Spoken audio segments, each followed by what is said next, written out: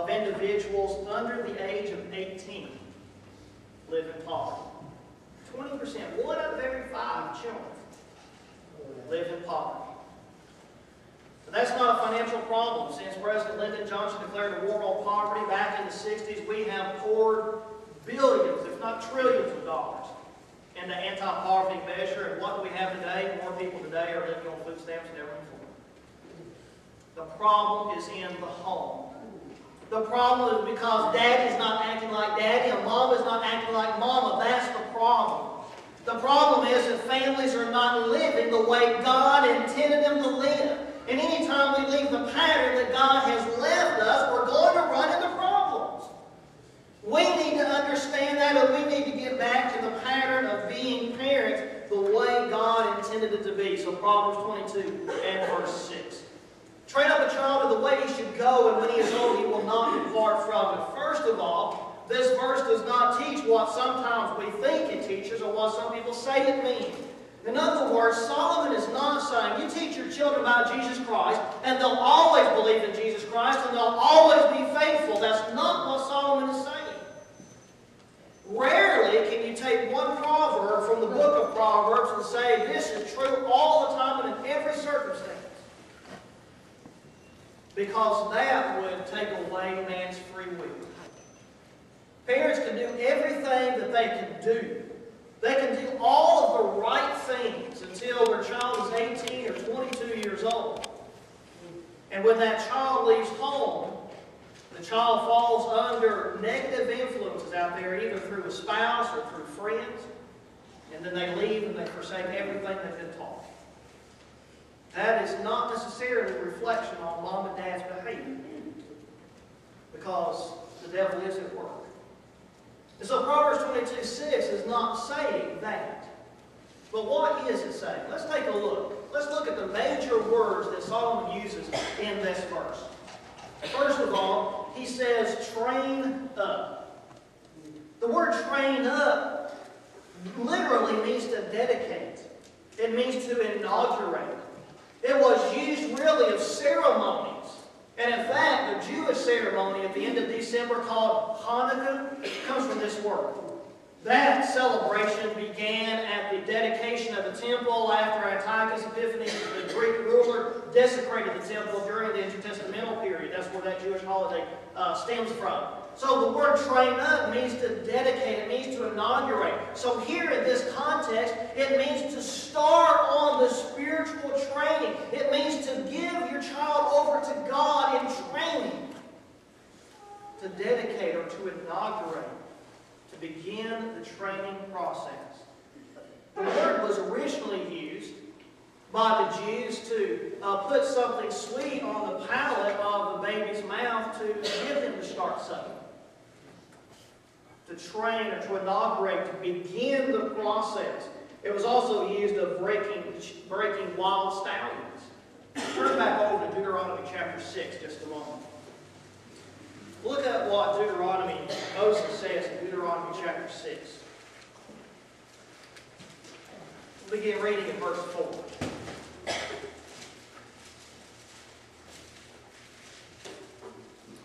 Deuteronomy chapter 6, beginning in verse 4. Hear, O Israel, this is the basic faith, the basic confession of the Jewish faith. Hear, O Israel, the Lord our God, the Lord is one. You shall love the Lord your God with all of your heart, with all your soul, with all of your might. These things which I have commanded you today shall be on your hearts. Notice that they've got to be on the parents' hearts first. You can't teach what you don't know. You can't lead where you're not going. And so if parents want their children to be trained up right, then mom and dad's got to be going on the right path first. Verse 7, you shall teach them diligently to your sons, and shall talk with them when you sit in your house, and when you walk by the way, when you lie down, when you rise up. You shall bind them as a sign on your hand, and they shall be as frontals on your forehead. You shall write them on the doorpost of your house and on your gates. Write these verses on your foreheads. I can have all of Psalms 119 on mine. In other words, talk about God all the time. If your children are having a spat, remind them that Jesus says that we need to treat the other one the way we want them to treat us. Oh, there are so many opportunities in a child's life to remind them and to teach them what the Bible says. And so train up a child in the way he should go, Solomon says. Start him out on the path that leads to heaven. The second word, major word Solomon uses here, is child. Now this word used for child is used 200 times in the Old Testament, so there's lots of evidence to draw the definition from, but guess what? The word child here is used to refer to children from the infant stage through the weaning stage. Samuel was at the age where he was weaned, that's the same word, up through the age where they're getting ready to be married. And so this word covers the child from the time they're born until the time they leave home, literally. And so the training occurs all the time. Whenever the child is at home, they're under mom and dad's influence and they need to be taught. And just take a look at the things that children need to be taught in the book of Proverbs. We're not going to read these verses, but just to give you a sample of some of the things the wise man says to children. Avoid games. Avoid those groups of people that are not serving God. Because God knows that we are influenced by our surroundings. And so avoid games, Solomon says. Avoid the adulteress, Solomon says. Don't be lazy, Solomon says. Speak appropriately, Solomon says. And boy, if you could get the young people in the United States to do just those four things, our young people would be better off. They'd be better off when we could get mom and daddy to start doing those four things. Because a lot of the responsibility, the problems are on the shoulders of mom and dad. And then Solomon says, train up a child in the way he should go, his direction, the way he should go. Literally, the Hebrew says, according to the mouth. But it means in his direction, or his life, his mode of life. Now, some people think that Solomon is saying, understand your child. Understand your child's temperament. Understand your child's personality. Understand your child's likes and dislikes. And raise him within the framework of those personal characteristics. And there's some truth to that. But I don't think that's what Solomon is saying. The whole book of Proverbs is about moral and spiritual instruction. And so what Solomon is saying here is that we need to train our child in the way that he needs to go morally and spiritually, understanding where he is.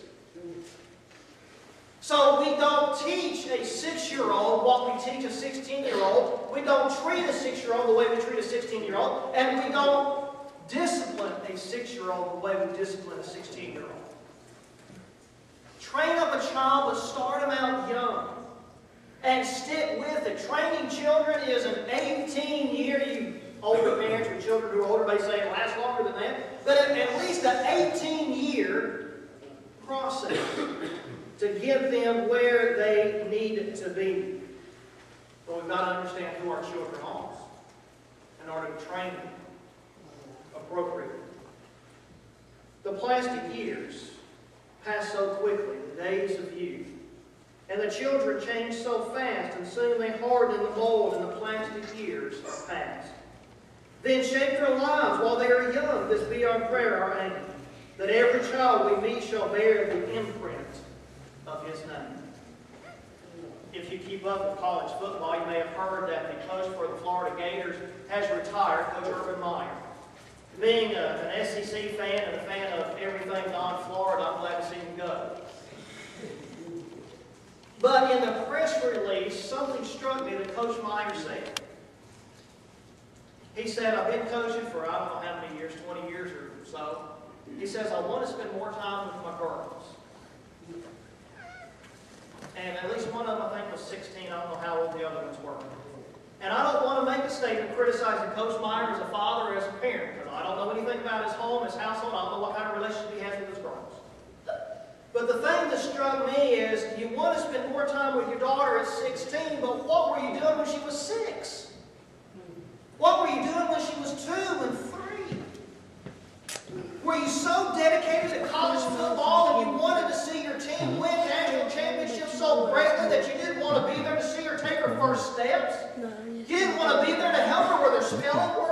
You weren't there when she needed help with her math?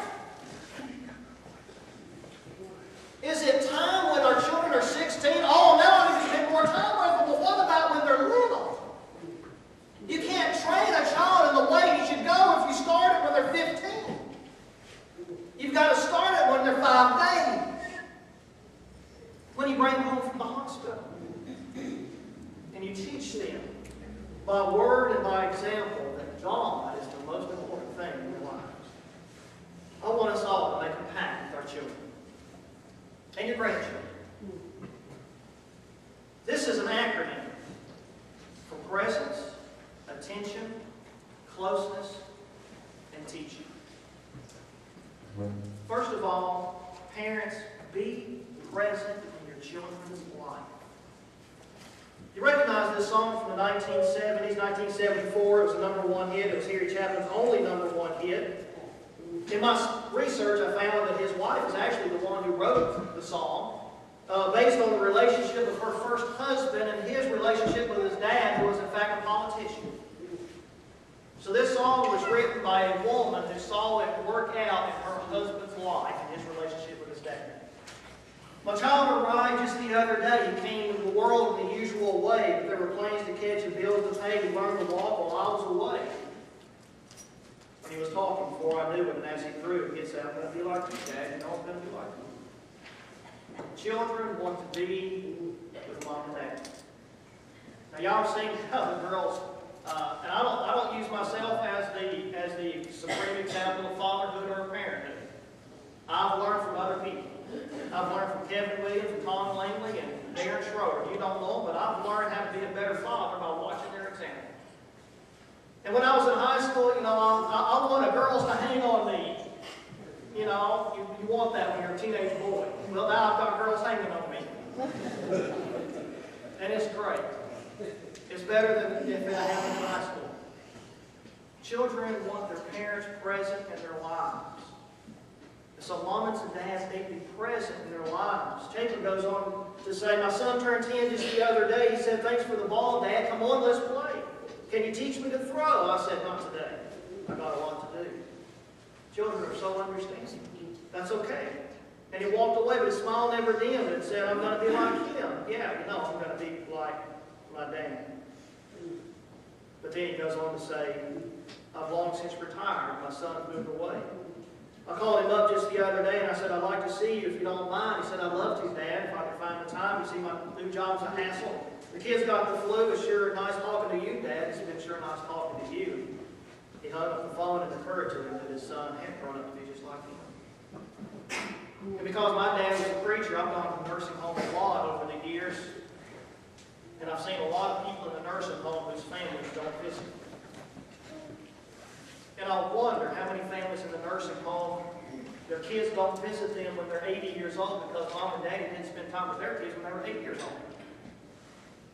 So we need to treat our kids good when they're little because they're going to be treating us some way when we're old. Or do we want them to be just like us? Children have a way of teaching us priorities. Second of all, give your children attention. Calvin wants his dad's attention. We were driving along in the car one time and my younger brother was standing on the hump. This was before the days of seatbelts. He was standing on the hump, leaning on the front of the seat, and he kept trying to get my dad's attention. Dad, Dad, Dad. And Dad just kept talking, and he's a preacher, he never shuts up. And so he couldn't get Dad's attention. And so finally my younger brother said, Wayne Holland, give your kids attention. Not just short bursts of attention, but long spans of attention. Give your children attention. And I'm preaching to myself here too. Mute or turn off the TV when you're listening to your kids. Give them your attention. Because the human brain cannot receive information from